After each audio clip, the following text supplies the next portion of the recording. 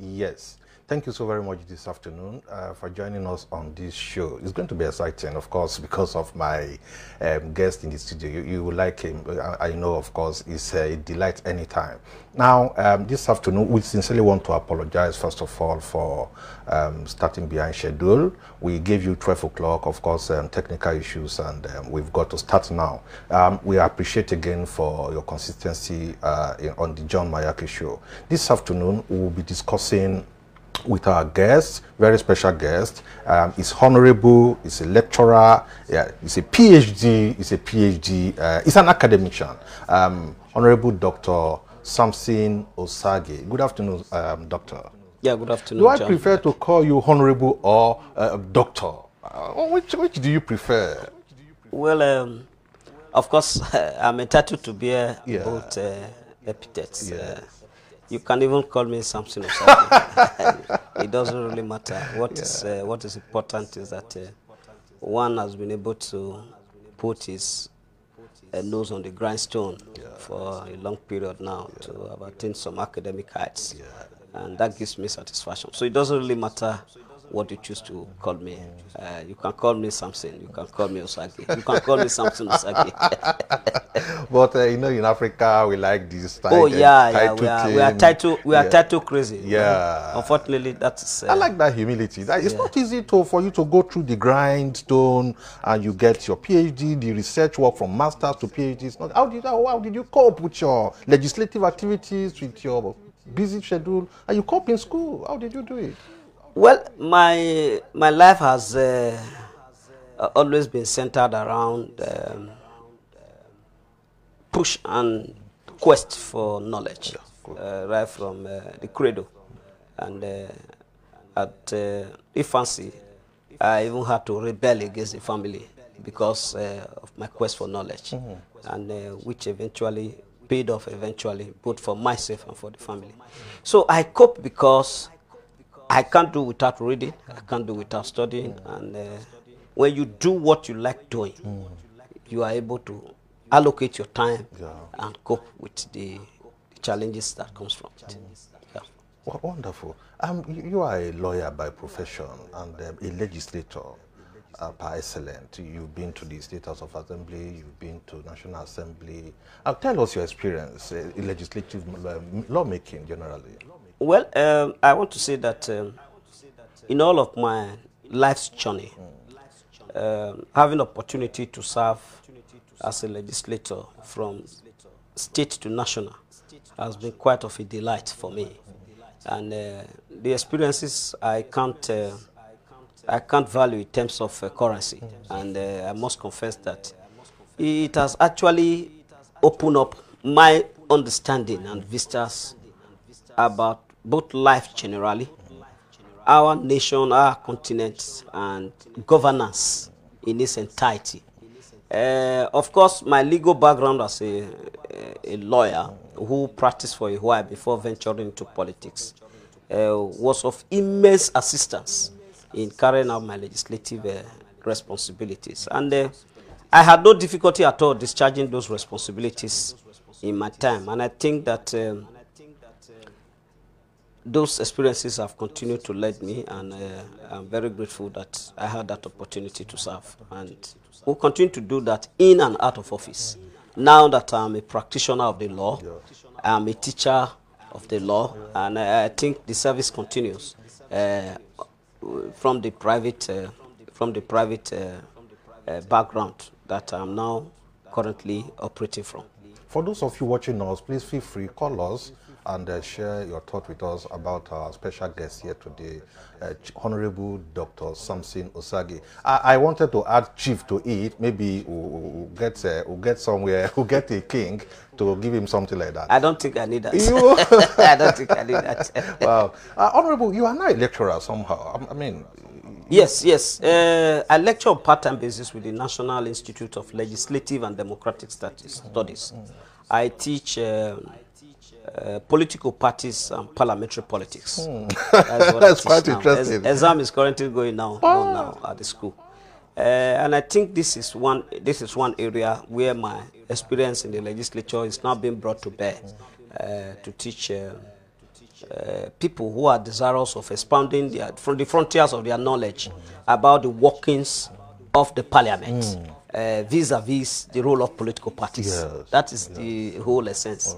And with the experience I had for 16 unbroken years of being in the legislature, coupled with my academic background, accumulated my doctorate degree in political economy and development studies, and I'm a lawyer by profession. It's one area that I like discussing. It's discussions we continuously to have about how to improve on legislative governance, improve on the inputs of the legislature to good governance, because it is the organ of government that makes a difference, you know, from a military rule. So that is where I currently lecture at the moment. But although I also have an appointment hanging from one of the new universities to lecture law. That is yet to take off. Oh, great. That's interesting. But have you noticed that it is one thing to make the law, it's another thing for government to even sign it in as a bill? Do you see the crisis, the conflict between the legislature and the executive? Yes, it's unavoidable. Oh, it's unavoidable. The reason is clear. The legislature is the assemblage of representatives of the people, you know, from the smallest unit to the larger constituency. And that is why from councillor to state assembly to House of Reps, you see members representing different segments of the society. The intention is to make governance as representative as possible so that people can have their voices heard at every level. Now, when those voices are aggregated into proposals that eventually become bills, and they are now sent to one man who the law says must append the signature before it can become law, no doubt, more often than not, there must be areas of disagreement. And those disagreements are ironed out by processes which the law have also provided. So those disagreements are much more likely to happen. But you can reduce areas of conflicts if in the course of proposing those, making those proposals into law, there are wide consultations. There are public hearings. That is the essence of public hearings, for people to come and make their inputs, including the executive, so that areas of disagreement and conflict can be reduced as much as possible. And then there is politics, you know, contestation for spaces and influence and power. They can also influence the reason why there are always disagreement between legislative proposals and, of course, executive ratifications. Recently, you got inaugurated into African Bar Association. You really want to tell us the objective of that association? Yes. First, let me make it clear that I am first and foremost a member of the Nigerian Bar Association. Yes. Because as a lawyer practicing in the Federal Republic of Nigeria, I have been called to the bar, Nigerian bar, as a solicitor and advocate of the Supreme Court of Nigeria. So, because of that, I am a member and I am subject to the Nigerian Bar Association.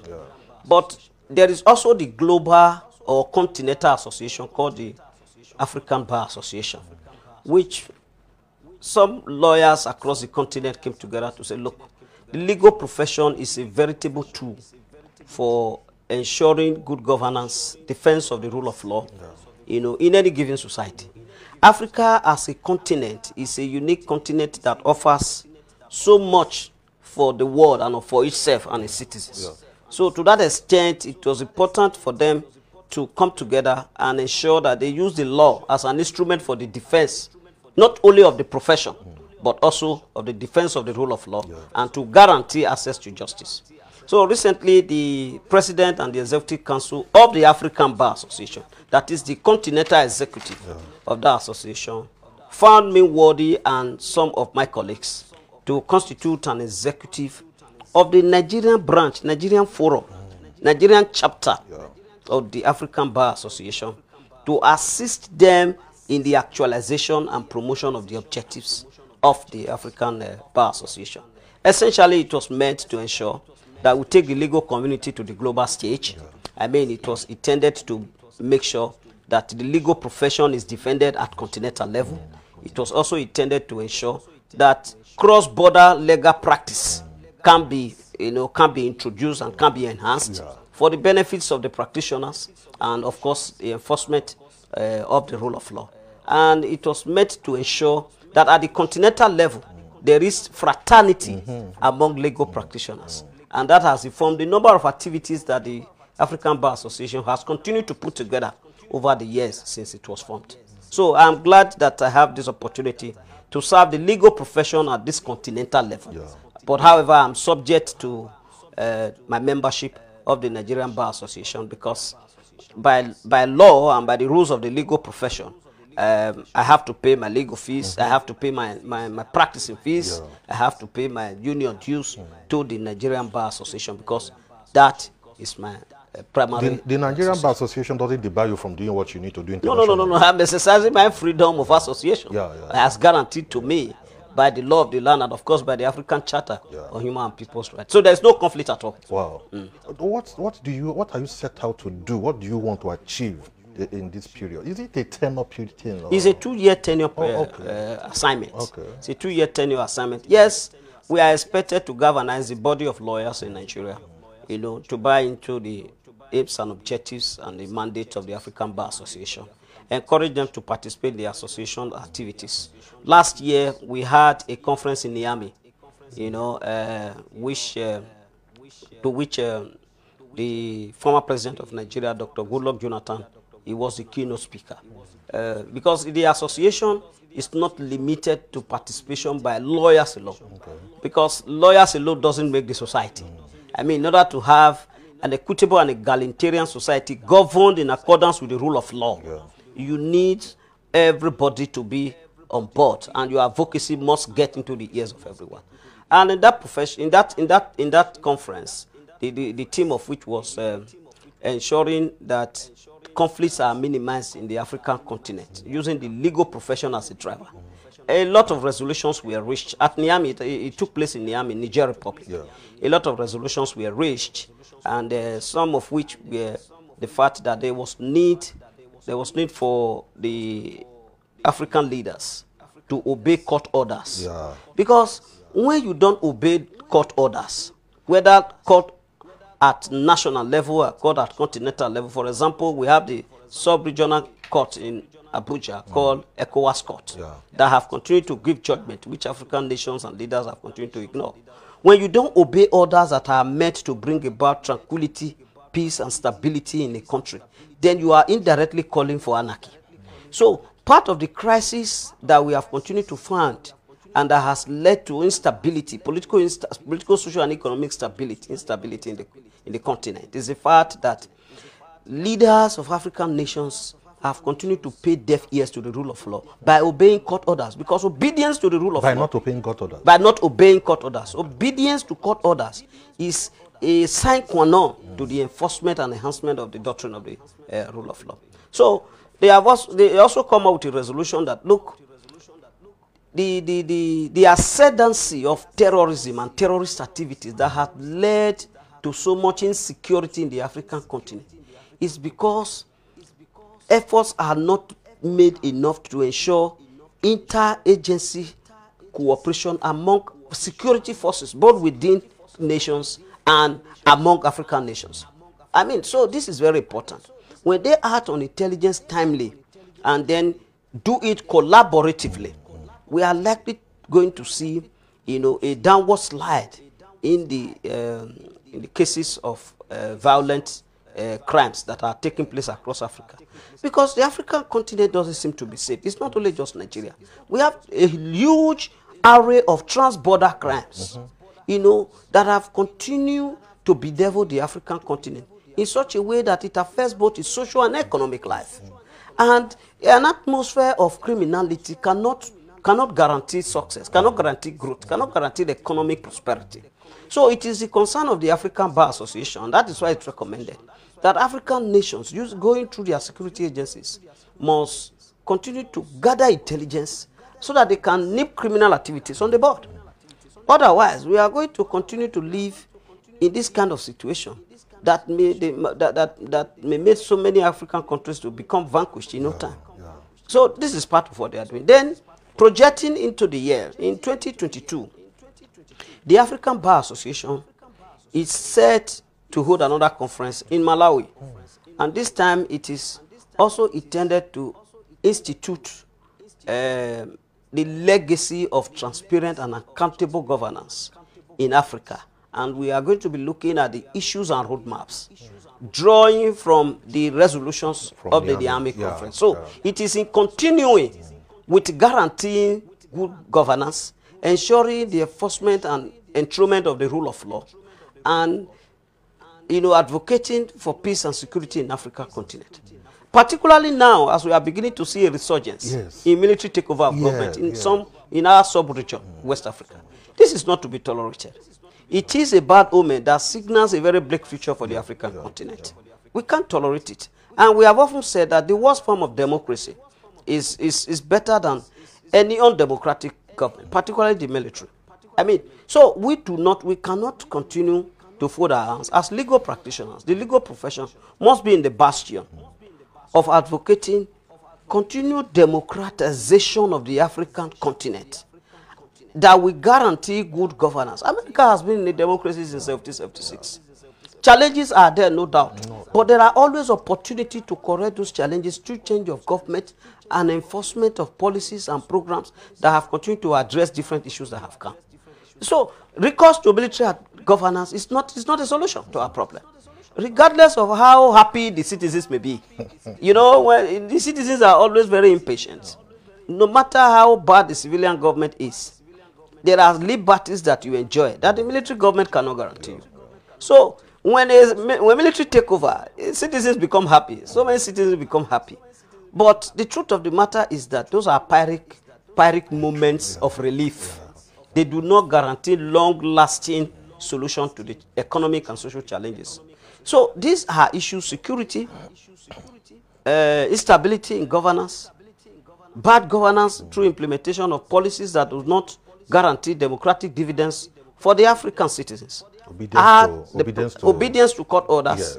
And then the enthronement of the defense of the legal profession for it to continue to serve as a bulwark for putting government in check when they go wrong are the major focus and concerns of the African Bar Association. That's quite interesting. If you're watching us, please call us and share your thought with us on this topic today. Like I told you, our guest is Honorable Dr. Samson Osagie. Thank you so very much, Honorable. I want to find out from you, I'm sure you understand or you know that a lot of guys are suffering abroad in jail, foreign jails, in the quest for greener pasture.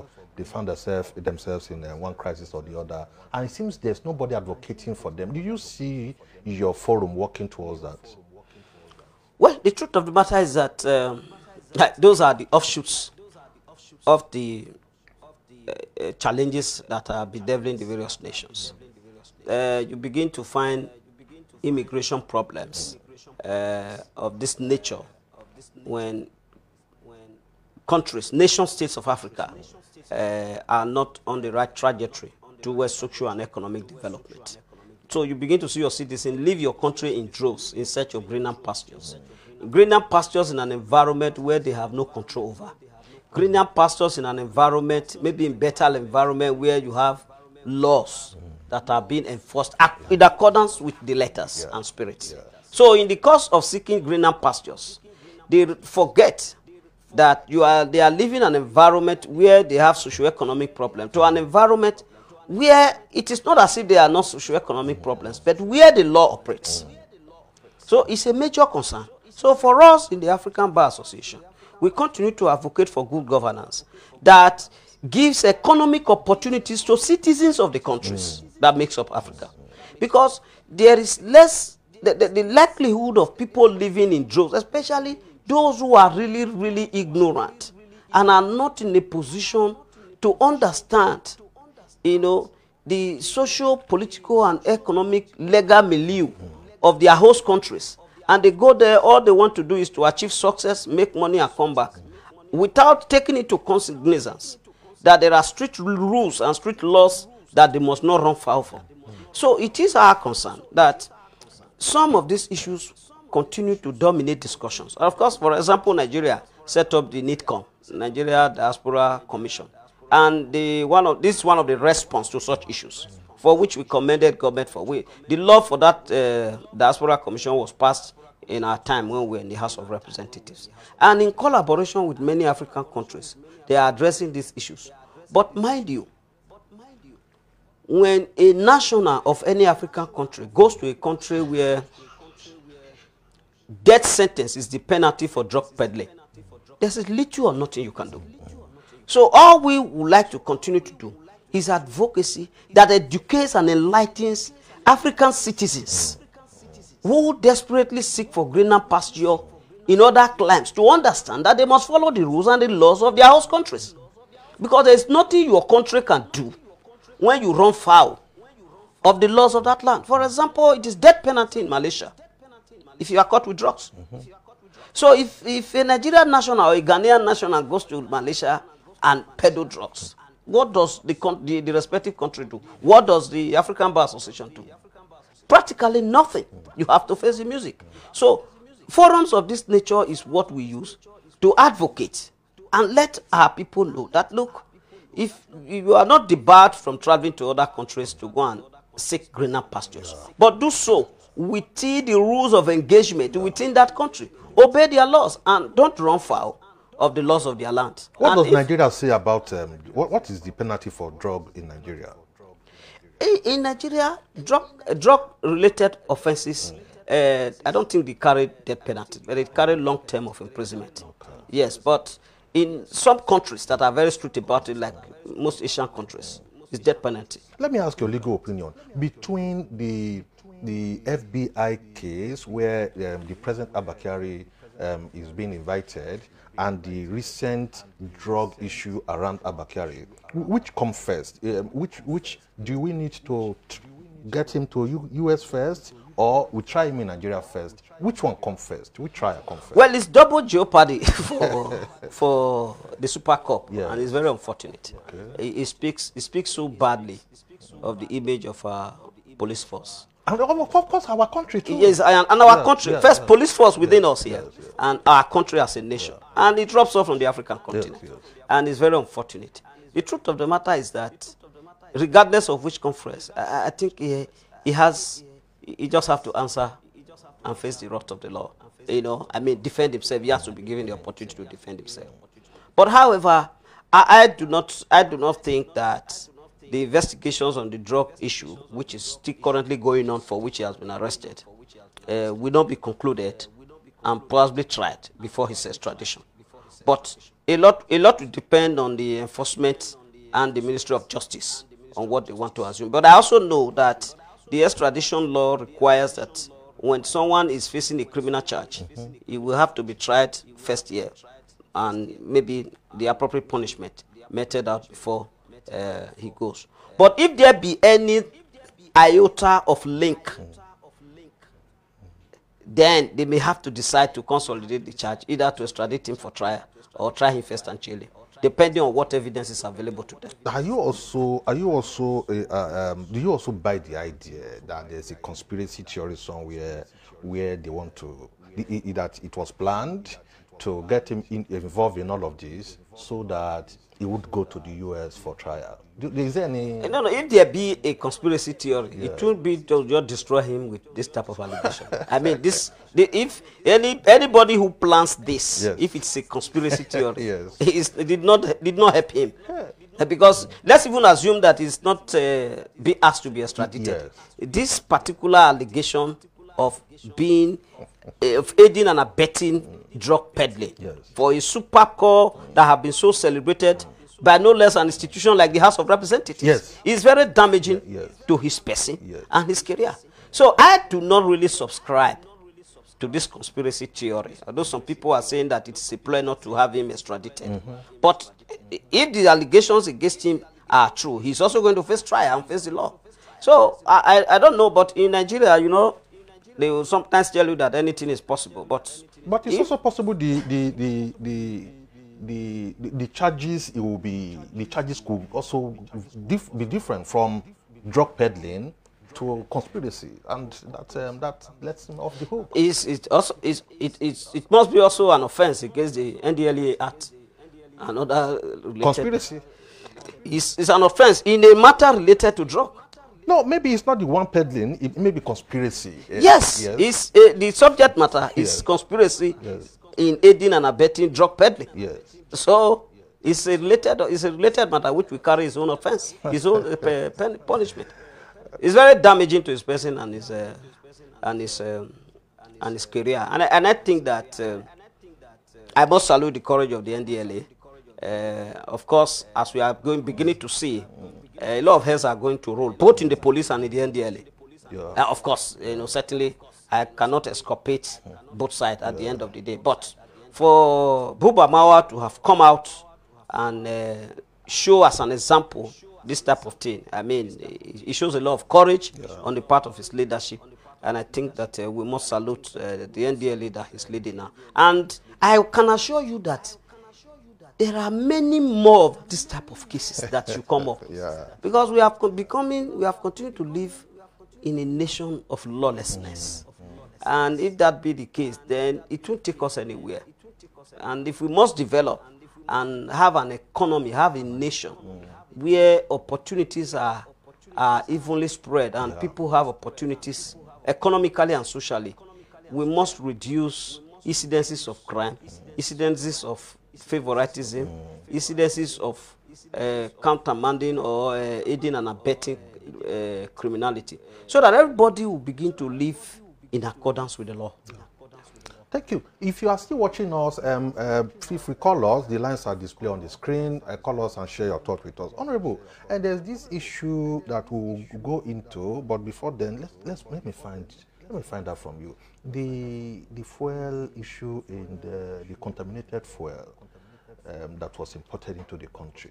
And don't you also think, and nobody has resigned, nobody has been sacked? I mean, how do you see that? And today we are suffering. There's still everywhere. The nation is almost grinding. What do you think?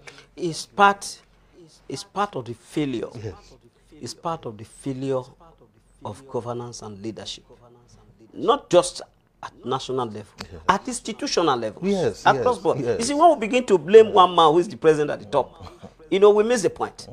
Yes, the buck stop on the table as the head to take decisive actions when matters arises.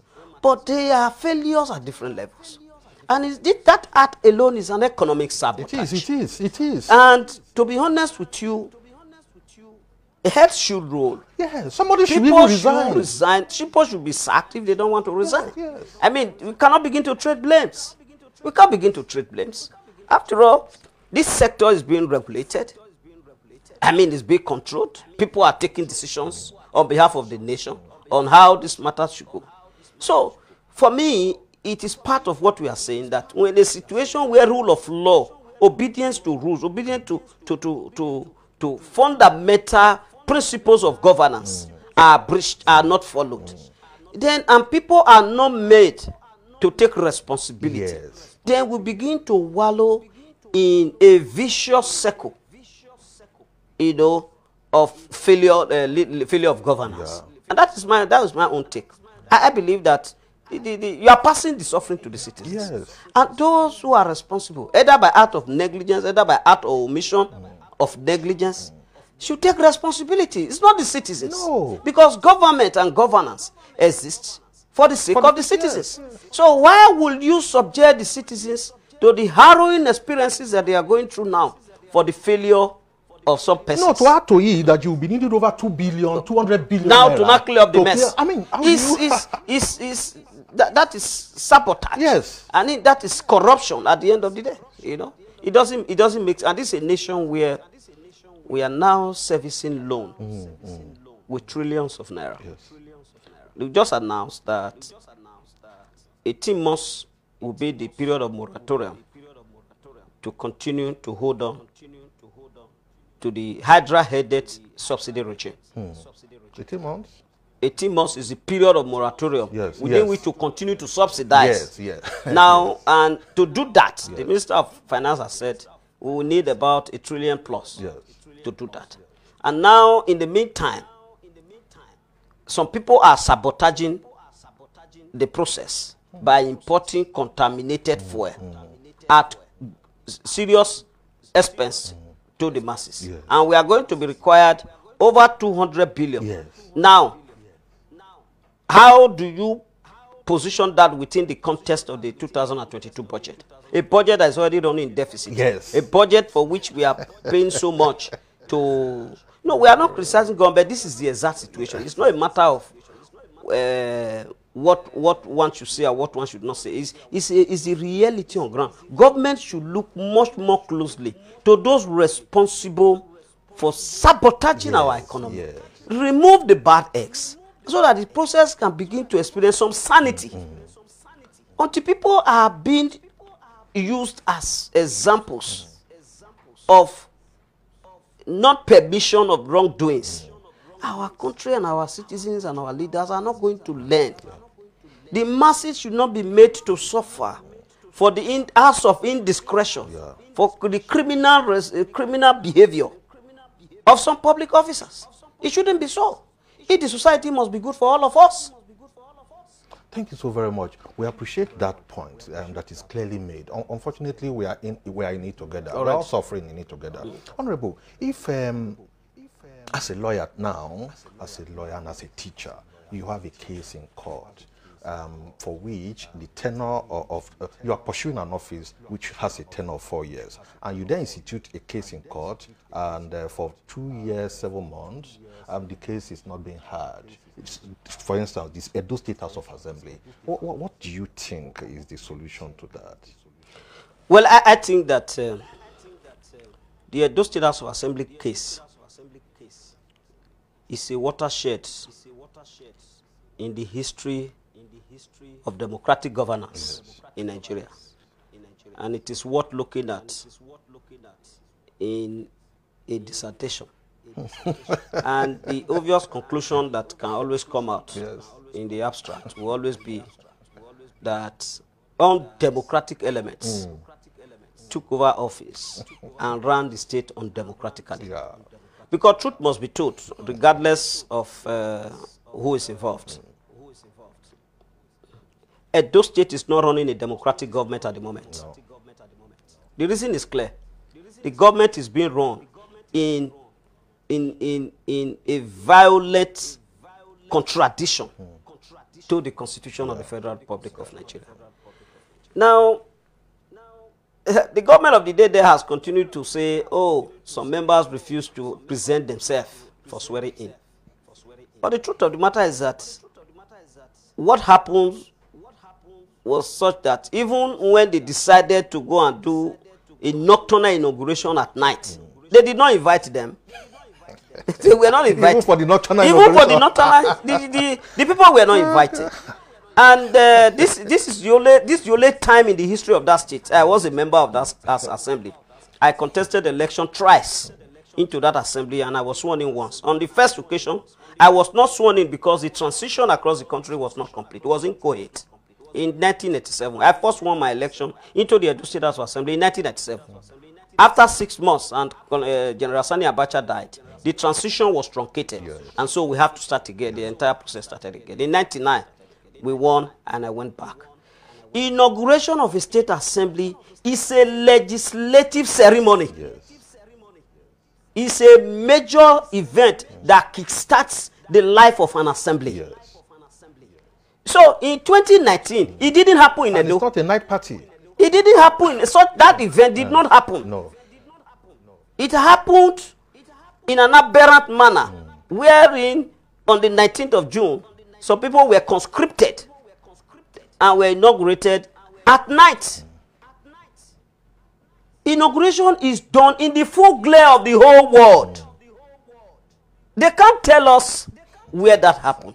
So in Edo State, we have an abnormal situation where we do not have the complete number of members of the House of Assembly in accordance with Section 91 of the Constitution. Because it says that no House of Assembly in Nigeria shall have less than 24 members or more than 40 members. Because it is to ensure that every segment of the state is represented. Now, what we have there today is like, Edo State is now like a local government council, where that has 10 wards being represented by one councillor. Local government council. Yes. That is true. That's the situation now. That is true. And Edo State is not a local government under the constitution. No. So those who masterminded this on trump up charges and fear of the unknown, we have their date with history in terms of having to pay for it, one way or the other. Yes. And I fear if their actions, since this aberrant situation was instituted in Edo State, I doubt if their action has the force of law, including the expenditures that have been made and purportedly approved by an unconstitutional legislature. Yeah. And I hope and pray that someday the court will make a pronouncement on the legality or otherwise of the current House of Assembly in Edo State, vis-a-vis the actions of the government that have continued, to run its course on the basis of approvals received from this assembly. Time will tell. Yes. Now again, back to the issue. The non-hearing of a case within I mean, the question you are asking is about the nature of the justice system and administration in our country, where cases are filed and they take almost eternity to be heard. It's not as if they are not hearing it. I mean, they are unduly being delayed. You go to court, they are adjourned for one reason. The flimsiest excuse cases are adjourned. So that's a byproduct of our judicial system. Our judicial system needs to recreate itself and stop this undue delays, even on matters in which time is supposed to be of essence. And I doubt if the heads of the courts, where these cases are being instituted, do not seem to understand the essence, why time is of essence in matters of this nature. I mean, there are cases where time is of essence, and these cases are examples. So such cases ought to have been allotted time within which they should be concluded by heads of court through practice directions, because they are political cases, even though not contemplated by any extant law, as in the case of election petitions. But these are political cases, whose outcome, one way or the other, depends on the tenure of an institution or the tenure of office of an individual. So I think this is one area the court needs to look at by way of judicial reforms. If you have, if you are in the seat of the governor or in the position of these members or in the position of leadership, will you prefer an alternative conflict resolution in resolving this issue? Oh, sure. I mean, you are saying if I am in the position, yes, I am not in the position of the governor, and I'm not in the position of the members, but I feel they are paid because that's my constituency. In any case, I'm in the position of a political leader from the state. Now, truth of the matter is that Democrats anywhere in the world, people who believe in the tenets of democracy, must not only look at legal solutions to conflicts and resolutions, because conflicts and disagreements are necessary ingredients of a democratic process. You must continue to disagree to agree. But what is important is that you must dialogue to agree. You must collaborate. You must consult. These are necessary tools for conflict resolution.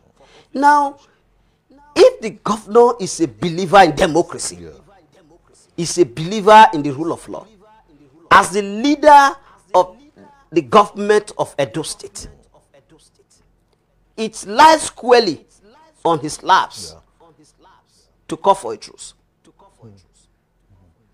And I'm also aware that many well-meaning citizens, public officers across the nation, have initiated moves at the very earliest stage for a political solution to this whole thing. But the government of the state was not going to listen. I mean, no man will have an election and they don't want to be sworn in. No person would do that. Will any governor have an election and then by some design, an impostor is sworn in or some other person is sworn in and then he He's happy about it. So they are not happy. The young men and the patriotic Edo citizens who were elected are not sworn in. They are not happy about it. But the truth of the matter is that you can't continue to deny their constituents because it's not about them. No. It's not about them. Yes. It's their constituents. Yes. I mean, I was in that house. I represented on every single day of the 4 years my constituency. But our brothers who have the same opportunity in 2029, 14 of them have denied that opportunity. Yeah. Not by the same electorates, but by powerful forces who are frustrating the will of the people to have representative in the floor of the house. But like I said, a time will tell. But let me even digress a little. There is this thinking from the other end that these guys are planning to impeach the governor. Does that make any meaning or any sense? I mean, impeachment is a tool in the Constitution for putting in check a chief executive who has violated the Constitution. How can members who have just been elected into the House have not started to function in their capacity as legislators be planning to impeach? In any case, the law does not say that you can impeach for any reason. The law does not say that the day you are inaugurated, that day you can begin an impeachment and conclude it. There are processes. That's a subterfuge. Yes. They are just surreptitious move to continue to deny these young men the opportunity of representing their people on the altar of financial convenience to them, because they feel that it is a burden left off their neck. They can rule the state without legislature. That is the meaning. They are not democratic. They are not democratic. That's the hallmark of dictatorship. That's what we are seeing. So the accusation that they were planning, how do you determine the plan? What were the evidences? Where is the impeachment notice? Where is the evidence that these guys were planning to impeach? Impeach you for what? In any case, when the governor was elected, he was elected and met a legislature in place. Yes.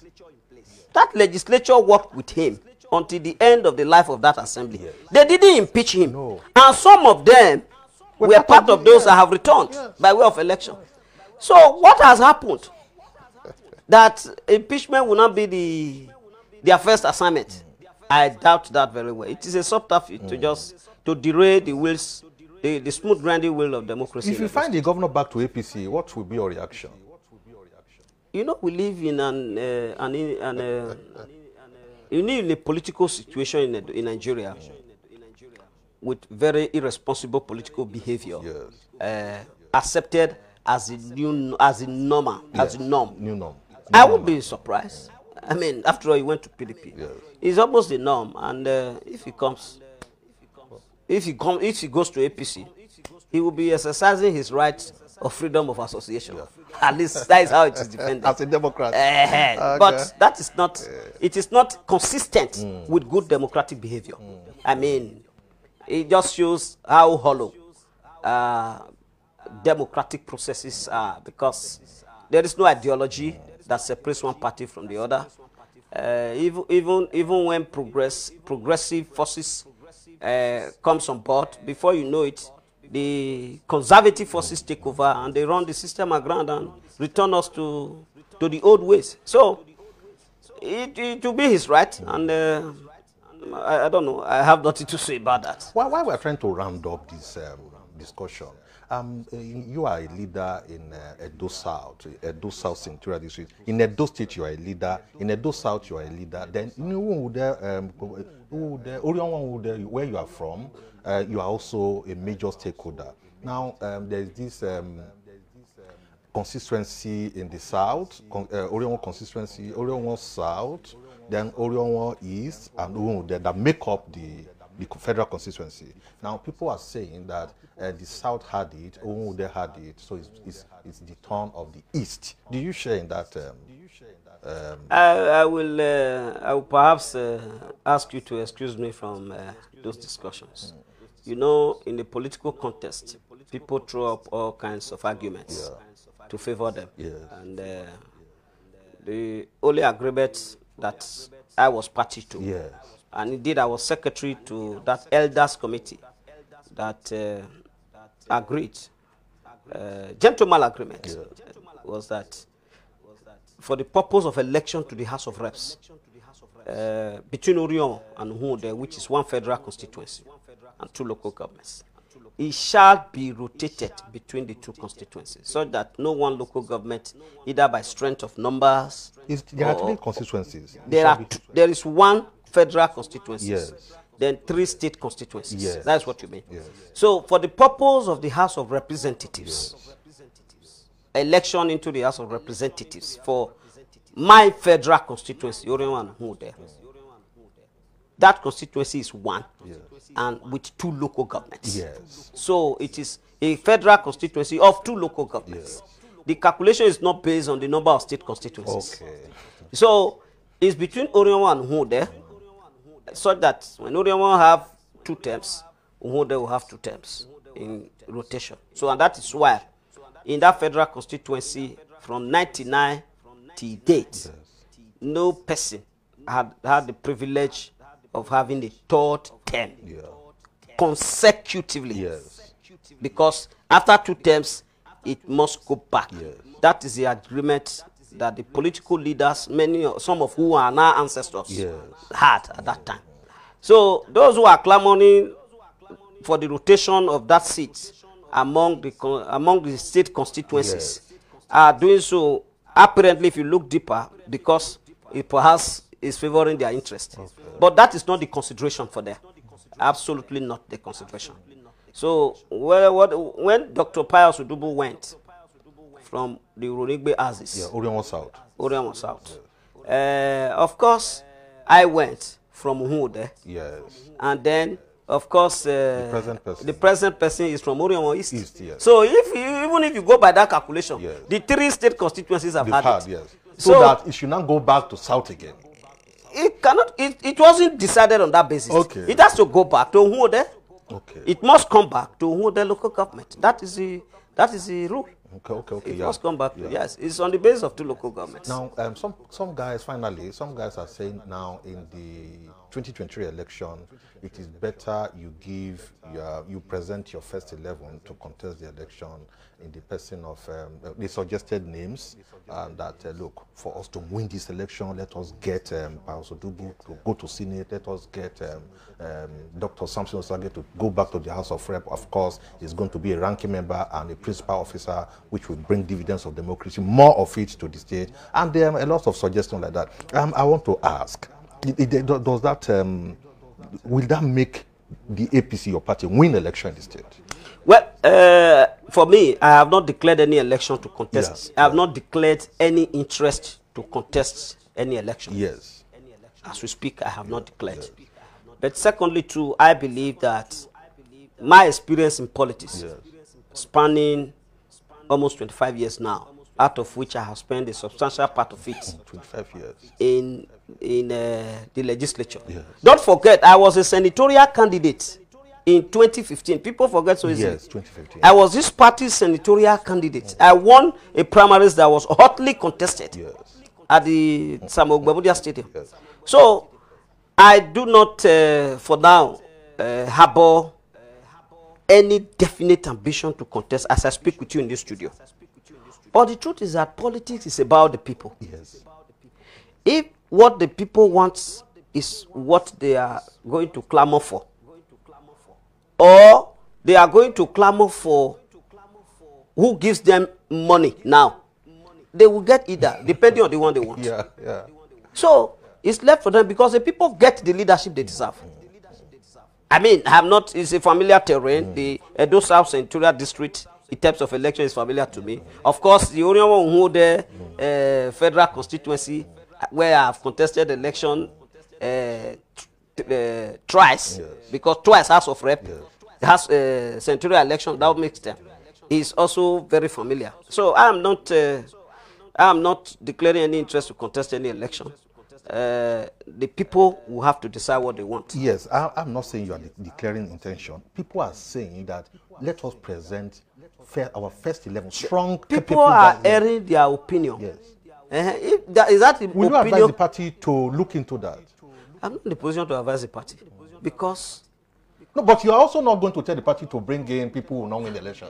no, you know my challenge in this political process.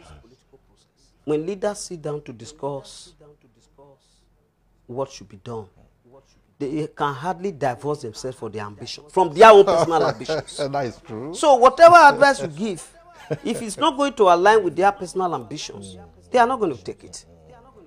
So we need a fundamental renaissance in our thought process as political leaders to decide what is good. Now we are beginning to feel the impact of leaders of yesteryears who have gone to join the ancestors. We are. In the past, you are going to find people who will say, okay, how do we get this thing done? No, it is no more so now. You are only going to find people who say, whether the election is going to be won or not, Yes. they put their cronies. Exactly. And they lose the election. Or they sell it Yes. to the highest bidder. So the outcome, they don't care. So I'm not going to be here and begin to advise anybody. But I believe that if the party is serious in winning, it should look closely at those who are capable of giving them victory. And at the end of the day, the result will tell. Yeah. So for me, right now, I am glued to my legal practice as a professional. And together with other things I'm doing, I do not nurse any definite ambition at the moment. And those who are aspiring, it is within their rights to aspire. And we can only wish our party and the people, ultimately, who deserve good governance, good representation, the best in this process. Finally, your party is yet to begin the sales of forms, and zoning has not been concluded or announced at the national. There are worries here and there. Will you want to share your thoughts? John, I will ask you to please excuse me. Oh. Because I'm not too clear about their direction. So I would not like to speak further on what they are doing. We are expecting the national convention, however they want to do it. Yes. Wow. Thank you so very much. Thank you so very much, Honorable Dr. Samson Osagie, for this wonderful outing. I sincerely appreciate your time, and I appreciate all of you who join us in this show. Until we come your way again, thank you so very much, and bye for now.